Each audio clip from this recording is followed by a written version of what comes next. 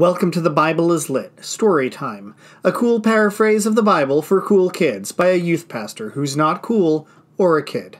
I'm Pastor Jean-Daniel, and this is the Gospel according to St. Matthew, chapter 2, part 1.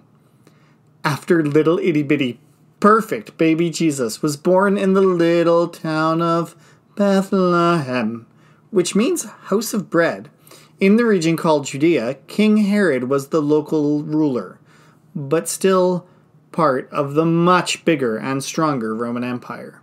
Magi, which sometimes are called kings or wise men, but also sort of kind of means magician. We do not really know their deal. Magi, and note Matthew never says how many, came from the east and went to the palace in Jerusalem.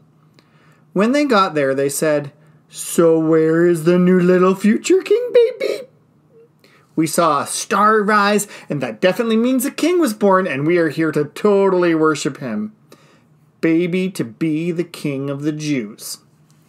Herod was not a new daddy and was most peeved and very much not okay with this, and apparently this caused a messy stir in the city.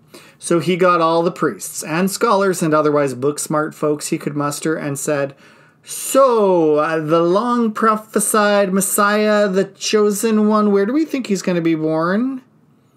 "Your majestic dudeness, in Bethlehem," they replied. "Come on, we've been over this. The prophet wrote, 'Hey, Bethlehem in Judea, you are not no big deal.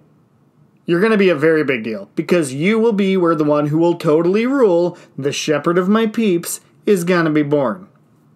Herod called the wise guys back and whispered, "So, on the DL, when did that star show up?" And he jotted down the date subtly, saying, "Cool, cool, cool, cool, cool, cool, cool."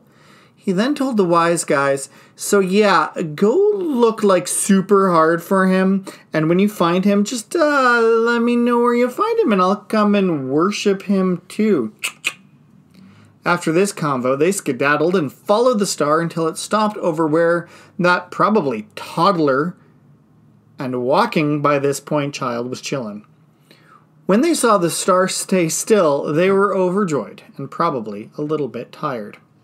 They saw little toddlin Jesus with his mother Mary, and they bowed down and worshipped him. This was literally the best kid ever.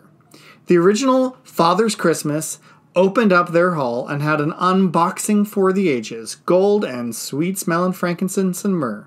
Not traditional gifts for a toddler, sure, but Mary and Joseph would figure out what to do.